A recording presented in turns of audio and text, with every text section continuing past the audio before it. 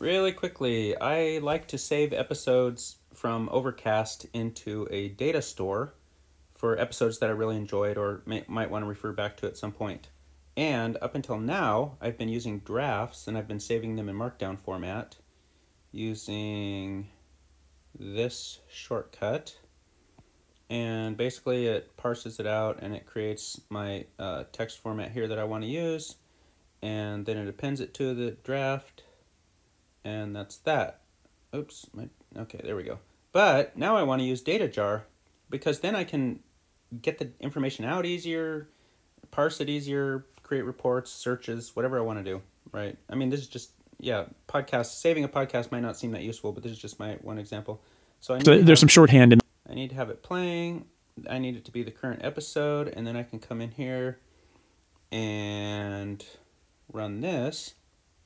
And basically, I grab the share link, which is just another shortcut that says, am I sharing from Overcast? Do I already have the link, or do I need to grab it from the Overcast action? And then I recommend it. I grab the web page. I get the image for the artwork. I replace some characters. I create the string I want. Then I split it. And then I've got the episode name, the podcast name, the date that I listened to it at, and the URL.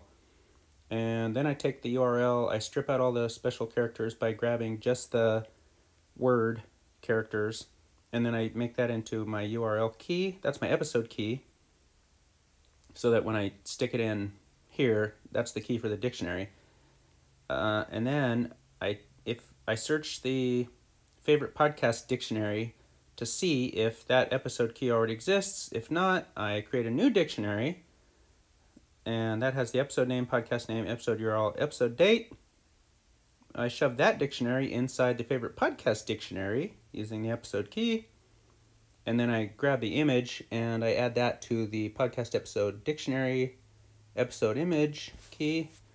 And because I can't do it in the dictionary up here, in shortcuts, dictionaries can't take files as an item, apparently. Otherwise, it tells me it already exists. And so it goes something like this.